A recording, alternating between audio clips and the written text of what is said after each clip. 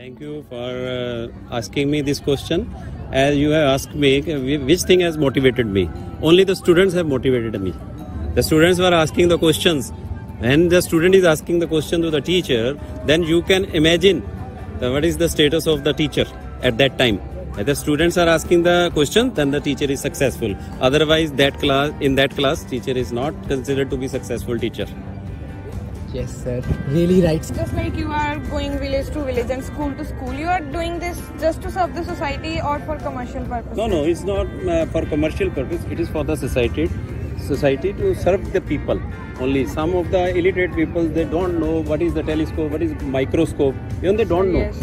Yes, sir. Right. So I have to show them that this instrument is a telescope, this instrument is a microscope, this is happening like this is doing like this.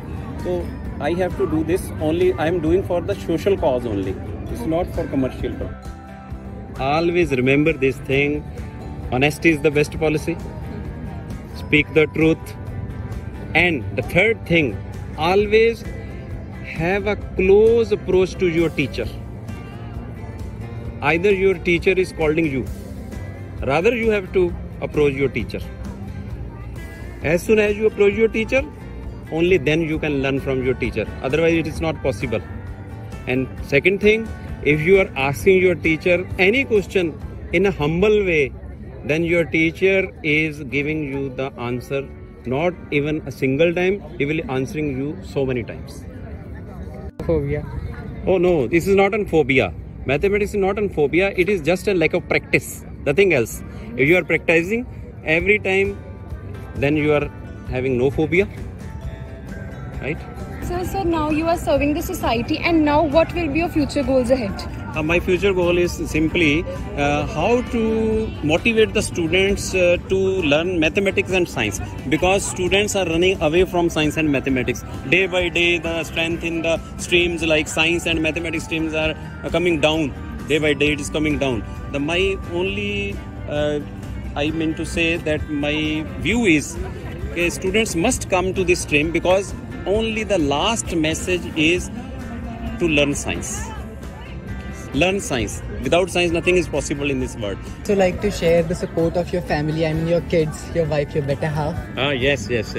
My wife is always ready to send me on the places like I'm going abroad, as in the India you can say. I'm going to West Bengal, I'm going to Bangalore and like that. And my wife is always supporting me. Okay, you can go. I will look after the home. That is very great, sir. What is the relation between the science and nature? Science and nature? Beta, science is nothing but it is the study of nature. As you know, the physics is the study of nature and natural phenomenon. Right? So this is the direct relation. If you are having a nature with you, then nature is giving us so many things, and science is proving all these concepts or things or laws, you can say. This is the direct relationship between science and nature.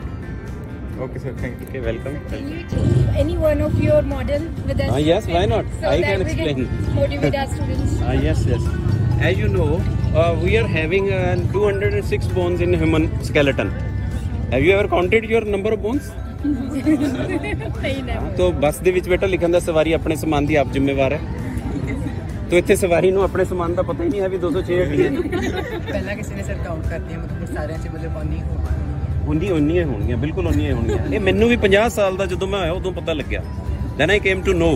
Then I started counting. Then I searched out for how many bones are in hand, how many bones are in. I can make you understand within 1 minute. You are having 206 bones. And ਕਿੱਥੇ ਕਿੰਨੀਆਂ ਮੈਂ ਤੁਹਾਨੂੰ 1 minute ਦੇ ਵਿੱਚ ਦੱਸ ਸਕਦਾ। This is the 6th standard book.